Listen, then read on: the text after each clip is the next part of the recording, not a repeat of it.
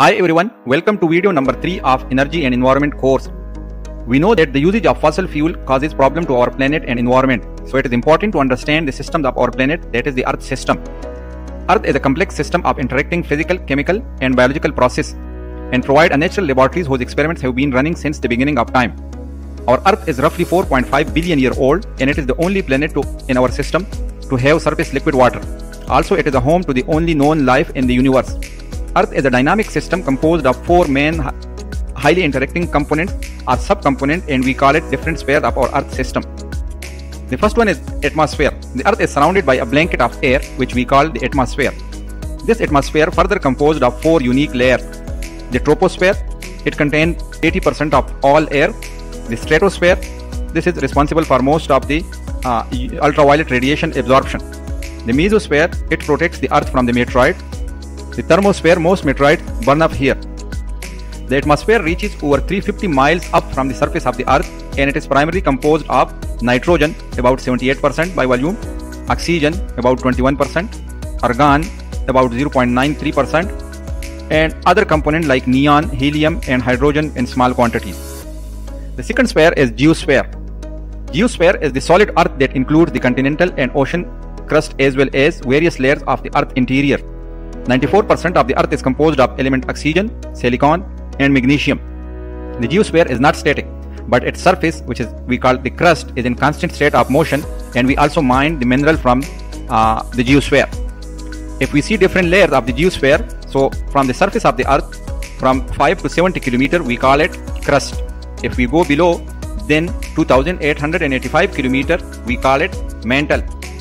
And below that, 25,000 kilometers is the outer layer, and then we have the inner layer, which is 960 kilometers. The third one is the hydrosphere. The hydrosphere contains all the water found on our planet.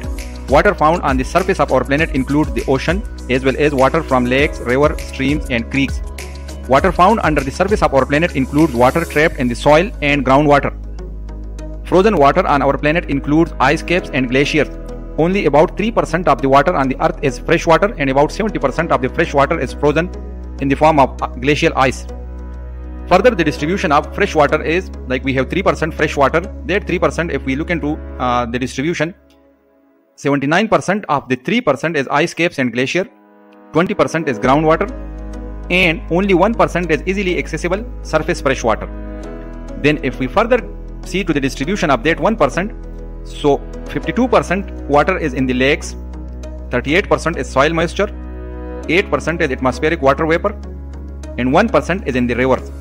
And the last 1% is accessible water in plants. So from here you can guess how much water is easily available for human being to use. The last one is the biosphere, the life zone of the Earth, which includes all living organisms and organic matter that has not yet decomposed, is biosphere. The biosphere is structured into a hierarchy known as the food chain. All life is dependent on the first tier, mainly the primary producers that are capable of photosynthesis. Energy and mass are transferred from one layer of the food chain to the next. And biosphere is not a separate place, but we have life in the sea, which is hydrosphere. We have life in the atmosphere. So all this combined is the biosphere. Now all these spheres interact with each other, and we as a human need to care of all 4 spheres. It's not like we are in the biosphere and we are a caretaker of the biosphere only. We need to understand that if we create problem to any of the sphere, the other spheres will also face the consequences. Here is a good example, like earthquake.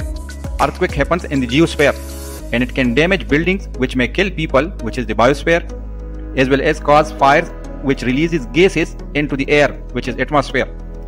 Earthquake in the ocean may cause a tsunami, which is hydrosphere, which can eventually hit land and kill both animal and people, again which is biosphere. So in short, a disturbance in any of the system or any of the sphere can cause problems to others. If you have learned something new, then please like the video and subscribe to the channel for upcoming videos.